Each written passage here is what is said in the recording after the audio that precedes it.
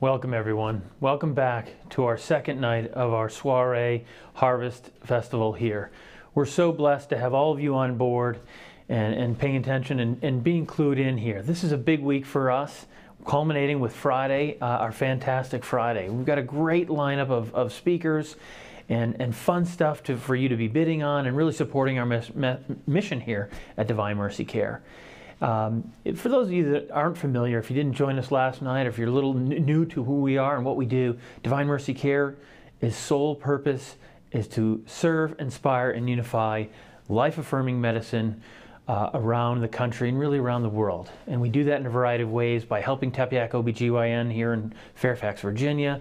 It's traveling the world and talking with people and meeting them where they're at and helping pregnancy centers really understand, and those that support life-affirming medicine, the best ways to go about that and to unify really the life-affirming medicine. And we've done that through pro-women's healthcare centers, where we have 12 pro-women's healthcare centers throughout the country that are rallying around the standards of care.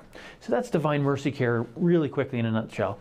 My name is Will Waldron. I'm the executive director here, and I'm so blessed to be working with all of you. There's a team of people and volunteers that are behind all this. This is such a big week for us. Normally we have a gala. It's got 500 to 600 people in a room, and it's got a whole different feel. But it's 2020, and we're moving forward. We're really excited to have you on board. Today is Teachable Tuesday, and we've got a wonderful testimony from Father Bresnahan, and he'll share that in a moment. But I do want to highlight for you guys, really to emphasize, to go down in the comments section, there's a link to registering. So just to register for this, it'll keep you in the loop of what's going on this week. It'll give you updates on different silent auction items that you may have bid on. It's a really wonderful, very intuitive, very easy program to kind of walk through and talking about. We've got an amazing amount of silent auction items that could probably fill an entire Christmas list for any family. We've got over 100 items, and I'm going to go over a couple of those with you today, but I'll quickly talk from the high point. We've got some really unique avocados, farm to table, right out of California. They're going to be shipped to your house if you're the high bidder. We've got some unique pick of the litter. We've got a kitten that 8-week-old kitten you can come and pick out. There's a myriad amount of dolls for anyone who's got a 10-year-old or younger in their family. It's going to be great.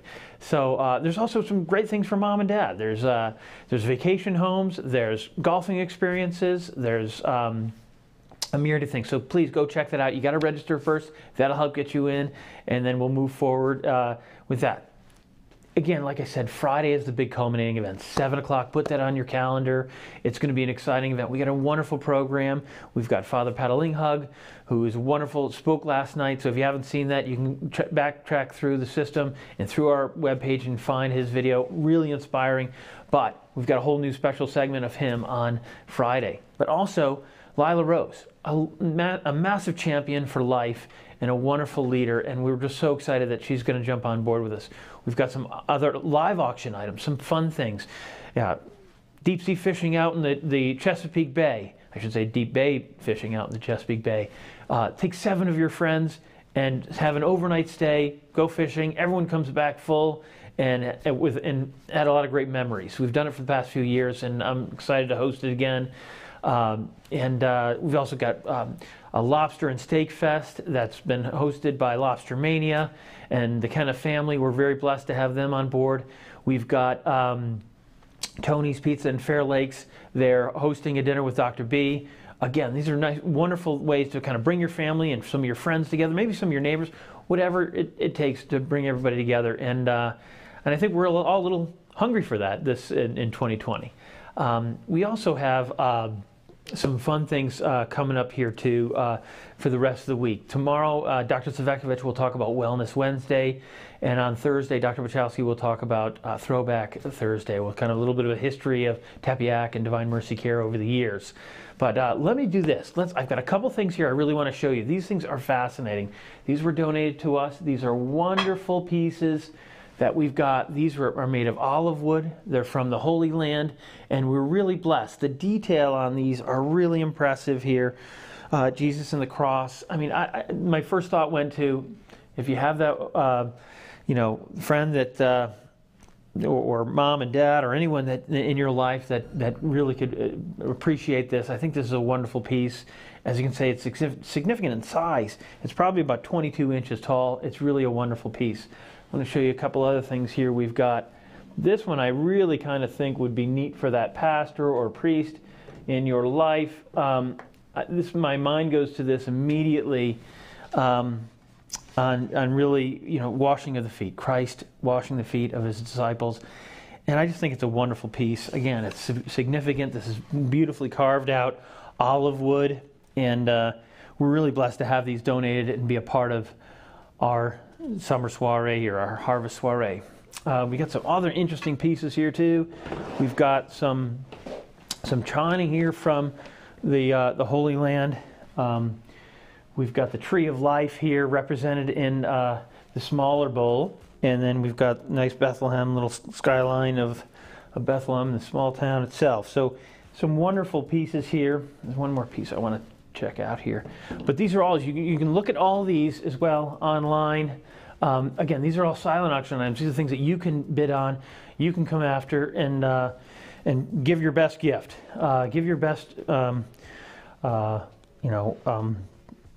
effort towards this. And again, all this goes towards our mission. All right, this is something that we are so fortunate to have. Incredible detail here in this, as you can see. It's really a wonderful piece that we've got here. So blessed.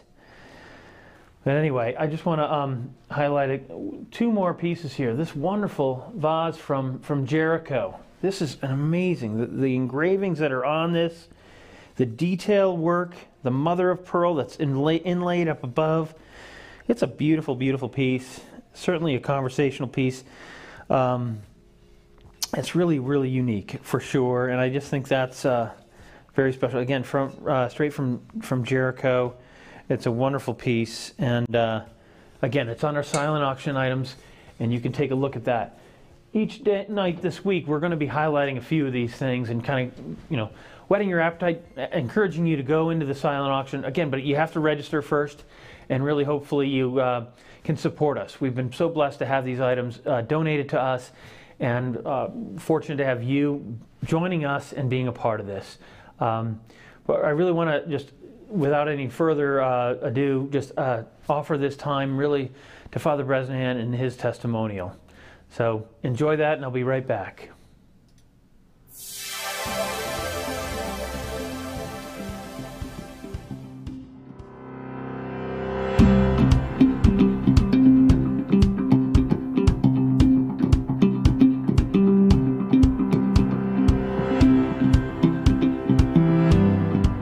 Hello everybody, my name is Father Ed Bresnahan. I am the parochial vicar at St. Andrew the Apostle Catholic Church in Clifton, Virginia, and a dear friend of the Tepeyac Center, and I'm so grateful to give just a little bit of a Teachable Tuesday here as we begin. A lot of people come up to me and they'll say, Father, in the pro-life ministry, in the pro-life world, you seem to be only focused on pro-birth. And while I understand that there always seems to be a focus on the babies, I remember very vividly going to a March for Life just last year and saw a beautiful sign. And they always have very funny signs. Some are hilarious, some are very poignant. This one just simply had a picture of a mother holding her child. And it just said something so simple. It said, love them both. And I always thought that what a beautiful sentiment, the idea of loving them both, that a pro-life ministry ought to be able to love both mother and child. And it really resonated with me especially because that's my story. When I was, my biological mother had all sorts of struggles and problems. She was an alcoholic, a smoker, hung out with the wrong crowd, and really couldn't figure out, I think, how to manage life the way that I think they always tell normal people that they should, right? To be able to go to college and get a degree and do all of the things that you're supposed to do, live your life. She was struggling with all of those things. And really, when she found out that she was pregnant with me, was in a place of incredible vulnerability. It's the kind of vulnerability that most people say, why worry? Why bother yourself? End this pregnancy and move on with your life. You're not in a position to be able to care for this child. and she struggled. She was not in a position to care for me, and a place of real fear. And I credit her, obviously because I'm alive today, but I credit her with making the incredibly courageous decision to be able to choose life. She chose me.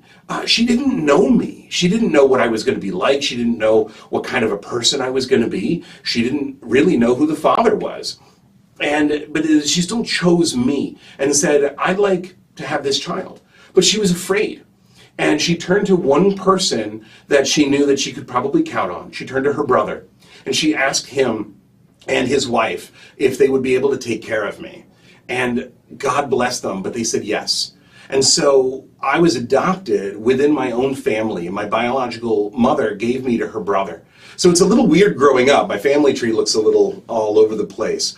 But what an amazing moment to be able to, what an amazing thing to be able to say that I have life now, because my mother, who had made so many bad decisions in her life and had been at the wit's end of her life, and who everybody would say, don't have this child, don't do this. Someone loved her enough to be able to say, yes, I will be able to take care of your child. And so I exist today because of that. Fascinatingly, as I grew up and got to know her, I always knew her as my aunt. And it was always a beautiful relationship. She'd come over. She never sort of tried to do anything more and try to parent me or anything like that. She just loved me. She loved me for who I was. And I loved her. She was my aunt and is my aunt. And watching that relationship grow, I was able to watch something amazing happen. About 4 or 5 years after I was born, she finally put away alcohol forever. She began to make a lot of changes in her life that began the process of healing. She went back to college. She actually got a degree in accounting. And today, she teaches people who are late to their degree program, late to college. Maybe they took a gap year. Maybe they enlisted in the military. Maybe they just, in their life, they went down a different path and they wanted to come back and get their degrees. She taught them, she teaches them today how to make financial decisions. She helps people who weren't able to help themselves. What an amazing thing. And so she has been an inspiration to me all these years. She's 35 years sober. She teaches other people and holds them accountable. And all of it happens because the people around loved her. They loved her. She loved me. And in the middle of that love, that mutual love, there's new life and an incredible opportunity in my life to be able to listen. And of all of those things, that's where God began to speak to me and say, I think you should be a priest. And so my ability to love and care for and serve other people through the church has happened specifically because she chose life. And I think today, I'd like to say that I serve as hopefully a pretty good example. But I think the point more than anything else is not just, oh man, what an amazing story, what an amazing conversion, what an amazing experience of God's love in life. But I think even more, and maybe not even more than God, but certainly even more than just what looks like what it appears on the surface, is the fact that people looked at both of us and saw us as human beings. They saw her in the middle of all of her struggles and saw her as a human being and loved her and gave her the care that she needed to be able to support me. And they looked at me even before they knew me, even before I had made a grand appearance in the world, and said, we love this child. And I think being able to support organizations and being able to provide for organizations that really care for and make a particular effort to love mothers and love their children is the exact thing that we're looking for in this world. We have a world that is so filled with hate and division, and so many people are struggling. And at the end of the day, they're just basically asking some simple questions. How do you care? How can you care for me? How can I care for you?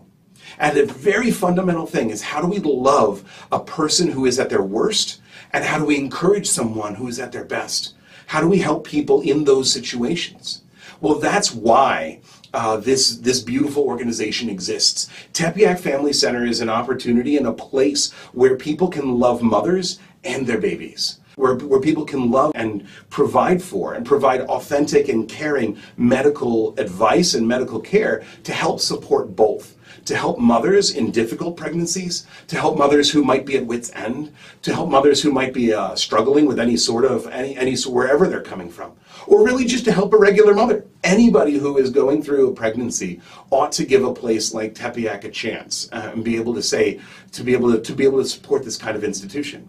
So this is the reason why I care so deeply about places like Tepeyac OBGYN, because they provide authentic care for anyone who comes through the door, but also in a particular way provide for those people who might not otherwise have a chance. And they take the opportunity to be able to say, we love them both. We love them both. We love the baby we love the unborn baby. We love the person we love that child who's about to come into the world for whatever they could become and for whatever God has in store for them. But also, we love their mother. And we want to be able to provide that loving care that says, we're with you when you find out you're pregnant and you're scared, and we're with you when you deliver that child and you see the joy of that person. And you see the joy of that new life in your arms. And they provide the same care onward through life. So it's not just at the beginning. It's not just a pro-birth. It's not just a pro-birth argument. It's a pro-life argument. Because if we can't figure out life at the very beginning, if we can't figure out life at its most vulnerable and its most innocent, then we're going to have a lot of trouble trying to figure out the rest of it. And so in a particular way, through my story and through the work of places like Tepeyac OBGYN, God is doing some amazing work in caring for the most vulnerable in our society and in looking for those people, looking out for those people who might otherwise feel that there's no one there for them. At the end of the day, the whole point is to love them both. Our Lord loves us deeply and truly. And if God is able to love us deeply in our most vulnerable, imagine what he can do with what we're able to provide for him. Even the smallest thing can help. Volunteering, offering whatever service you have, time, your talent, your treasure, it's a great thing. And all of it works towards the service, most especially the service of mothers and their children. Again, I'm Father Bresnahan, and I'm grateful to see you, and I'm grateful to share this work and my story with you.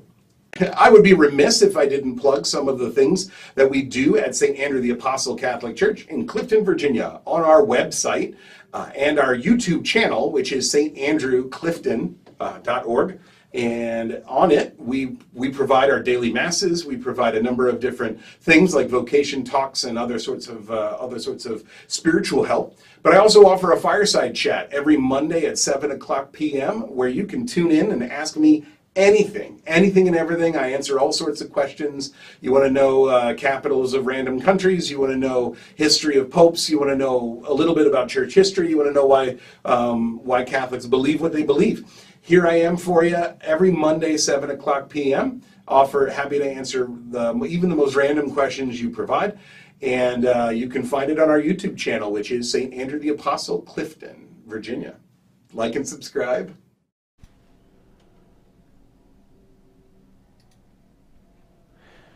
Thank you so much, Father Bresnahan. What an inspirational talk, and we're so grateful for you to share your story with us. Quick reminder, put 7:00 on Friday on your calendars. Make sure you register. Share with your friends. This is a great way. You want to get involved in the pro-life movement? What a great way. This is by far the most impactful way. Every day we're helping women who otherwise could not afford this type of health care at Tepeyac, and we're really trying to spread the word across the country on centers a lot like Tepeyac across the country. Two more things here I want to just bring to your attention. Two more of these beautiful olive wood carvings. Again, these are silent auction items. Anyone can go right in and register. And there they are. You've got Jesus and the disciples fishing, and we've got Noah's Ark with Noah there and several of the animals. And then one last thing I want to bring your attention to, and that is the Best of Live. Best of Live is a great way. $100, you get a chance to win some of these very expensive items, whether they be fishing trips or big dinners out with multiple people.